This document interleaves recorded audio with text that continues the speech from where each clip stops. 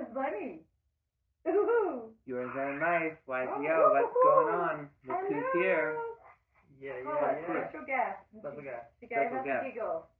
So you guys, we want to talk today about the keys to a successful relationship. I look at your relationship as a very highly successful one, but I also know that there are some things that you work on, right? Mm-hmm. Absolutely. So talk to me about your what makes a successful relationship for you guys. Are we successful? I guess we're successful. I mean, if we're looking at the baby count, we have so many. We have so many babies. Yeah, so look at the baby it's count. also my addiction, though, having babies. Okay, it's a good one. We're one. happy for it.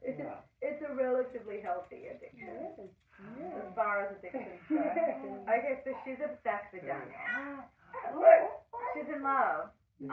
It's because of his energy. She loves his energy. She's upset that she's on my lap and not yours. I'm sorry. She will cry now because she wanted boobies and I denied her. Oh look, there we go. So babe. Yeah, successful relationship. Oh, she probably wants a boob in her mouth. Really? I can't. Do you want a boob in your mouth? Do you want one? Is that what you need? Right, let's see. It looks like she's spotted the boob. I would say, we are massive talkers. Mm-hmm. We talk, and I picked a really fabulous person. Mm-hmm. Mark, through he's had lots of colourful experiences in his life. Very colourful. And all the colours, every colour. And I feel like it makes him a really open, vulnerable, communicative person with beautiful, deep sensitivity that I just love, and it makes him really willing and open to discuss everything. He talks about all the things. You're willing to talk. I'm willing to talk. Oh, you love. I do. That being said, okay. I totally, just like any other person, I have periods where I totally withdraw. Mm-hmm. And yeah, you do that. Don't talk. But you're aware of those periods. Yeah, and I might come back from the darkness. Okay. Come back. And does that help? It totally helps. Oh, what? Interesting. Yeah. Really? I thought when I'm like, because sometimes I'll refer to you as Dark Mark, and you said that doesn't help. when you call me Dark Mark, I'm right? like, no, but I mean, like when you're willing, back. I mean, sometimes we were talking about this last night. I mean, there's a lot of different language that we are hit to. Collectively, okay. Through therapy, and I thought through it came self, through you. Maybe some from Daniel, some from other folks, some from Stan. That sometimes we can, what I call weaponize. We can use it against each other sometimes. Oh, so let's give an example. Sure. Like, I'd love an example. That. Like you're being, Dark Mark, or if you're saying. And the story I made up about. Oh, right. The story I made up about that, or what I made up about what you're doing. And I'll do it in a way I'm like, well, what I've made up about what you're doing is you're actually really pulling away from us and making things really hard.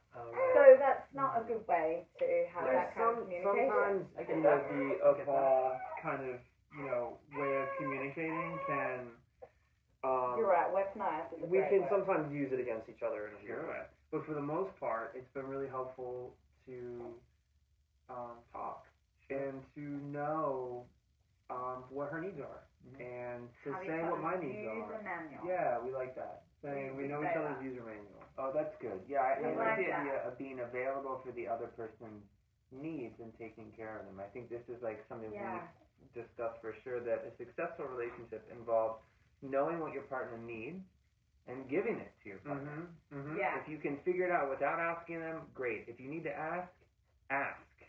So important. So, and that would be helpful if I was like, what do you need from me right now? Yeah, it'd be great. That's It would great. be great. I like that. So I love these little tools. Mm-hmm. And I do want to share that language. The story I'm making up about this is because everyone's perspective is what they've created in their head. So it's the story they've told themselves. Mark's acting like this because of A, B, C, and D.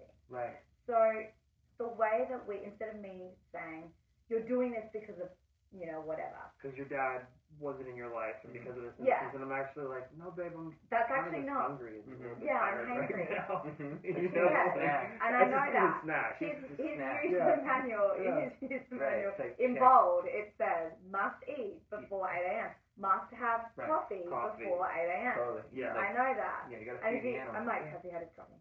Have you eaten food? Yeah. No. Okay, So now I those know are why. his needs. Yeah, Yeah, they're you his know needs. them. Yes. But it's great to be like, oh, the story I'm making up about this is you're upset with me because of this, and that. Mm-hmm. And then you know that it's just my own perspective. Yeah. I'm not telling you Right. that's what you're doing and that's why. Oh, that's interesting. So invitational language rather than sort of direction. So like inviting the person in the conversation rather than authoritatively saying you're doing this and you're doing this. Yeah. Right. That sounds helpful. How do you feel about how, like, let's say for instance you're pulling away Mm-hmm. and I'm like, I notice that you're pulling away and that makes me feel afraid. And that makes, so the making me, because I always feel like when we've spoken with a couple of therapists before, the idea of saying that somebody is making you feel a certain way isn't usually helpful. Oh, what suggested?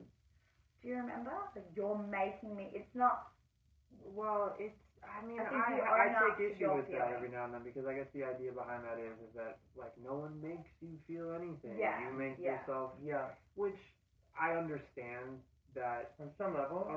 but I also understand that like if I'm not talking to you and my Right. energy's not great, Totally. Makes you're gonna you be feel like, alone. I Yeah. want to be around that. If the room is flooding, it's making me drown. Yes. Right. Right, This is right, something right. that may be happening. Yeah. Okay, so I think that language can be useful. Yeah. But it's just, it sounds like it's tone of voice, knowing when to use it, Absolutely. knowing how to say it, knowing when you're kind of being a jerk about it, Yeah. and when you really mean it authentically. And knowing when to say, sorry, this is my shit. Yeah, totally. I think knowing when to say sorry is just great. Like, if your Yeah. partner comes to you and like, I'm so mad and this, and you did this, and you did this, instead of calling the committee and defending everything, Which starting is what with, I do. sorry. Yeah. So sorry. I am sorry about my committee. I always pull out the committee. I lawyer up, as I said before. Yeah. I need to. I'm trying to soften. That's something great. I'm working on. Great. Right. That's great that's on here. Cameron, I'm working on That's great. something, guys. We have evidence. He's There's really evidence. good at saying sorry. You're really amazing at saying sorry. And you've got A lot of practice. I've done a lot of practice. No, but you are. I really value that in you.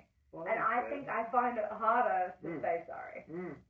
But you seem to That's invite cool. him when Yeah. he's pulling away, and that's his strength. So you both have different strengths that create this balance, Yeah. and in that balance, it exposes things that you're trying to work on, Absolutely. and that's how you're evolving.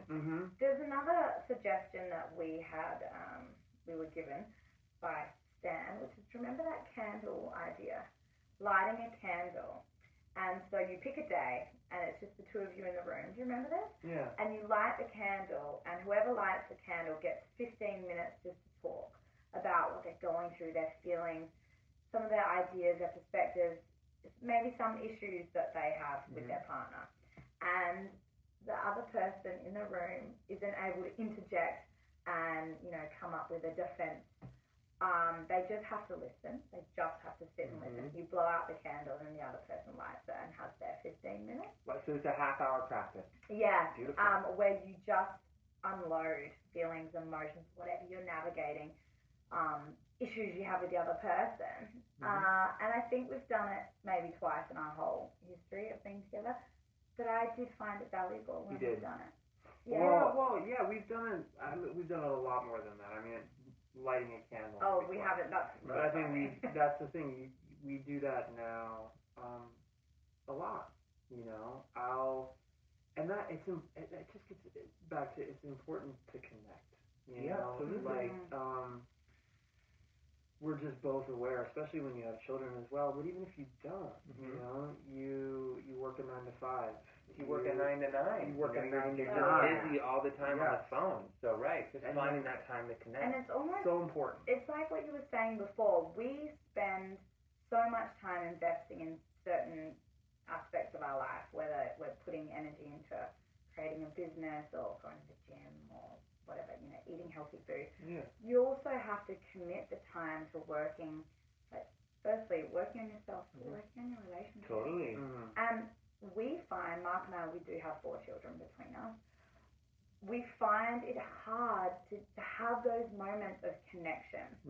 And even just the other day, we had some time in the car where we had a babysitter for the children. We only had Poet. And we drove we were in the car together for about an hour and a half. And we spent the whole hour and a half just talking. And it felt incredible to connect. But it was specific time that we dedicated to each other. And that is really enriching and healing in relationships, I think, is just taking that time out. Yeah, so the idea of like a date night and all those things, they're a really big deal. They're huge. They're huge. Yeah, and they're cultivating. Like anything, if you put time into something, it's gonna grow, right? So what I'm getting from you in your successful relationship is you guys are aware of how to help each other when you can help each other. You're aware of some of the blind spots that you're helping each other evolve into for yourself and for the relationship. And you guys have practices that you ritualize and made sacred. Like this is the time that we connect. And I think that's so useful. That's a real tool for people. Yeah. To learn how to listen, to have active listening, to be there for your partner. And to try and soften too. Oh yeah, we got to keep softening. I think we got to keep softening with each other. Not always. Just getting rid of having to be right. Yeah. Absolutely. Like I do my best when I go into something and I'm like, you know what? Just stop, man. Yeah. Just you don't need to be right. Right. Hear what she's saying. Right. Listen to what she's saying. Listen to her feelings, and take that in. And when I do that, I always get something out of it. And I realize, oh, you know what? I'm sorry. Like this isn't. We're fine. This is good. okay. We're good. Yeah. Yeah, it's way more fulfilling to be of service than to be right. Love that. Totally. So that's what you get. Hey, you guys, thanks so much. How's your relationship going? We want to hear all about it. Tell us.